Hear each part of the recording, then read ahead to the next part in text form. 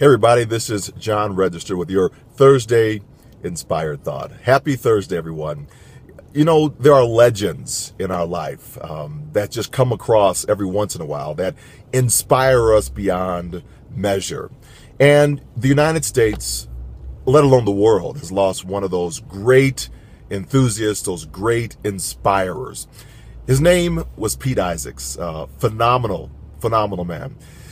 Colonel in the United States Army, and act as the Chief Operating Officer for the Community and Family Support Center, which houses all morale, welfare, and recreation activities for the United States Army. So 257 groups that make the Army run on the installation to the tune of $1.3 billion. That's B with a B, right?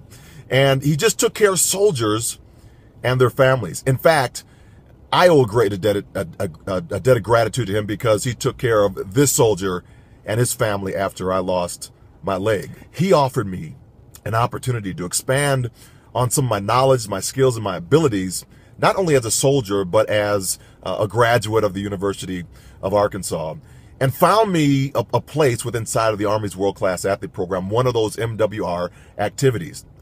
But he just wasn't a compassionate man. He was a humorist.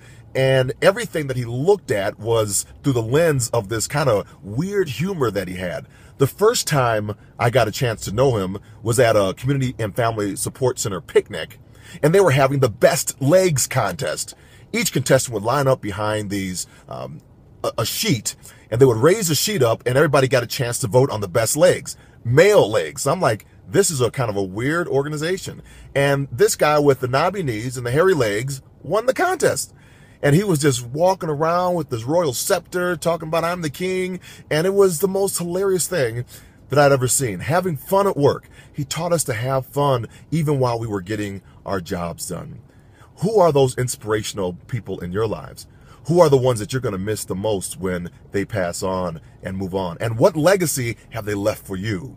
Well, Pete Isaacs, he was a legacy. He was an inspiration to me. And even as he has done that, he has taught me to go for everything that I've had and to make the best of each moment that I've had. So now you go forth and inspire your world. See you later, Pete. We love you.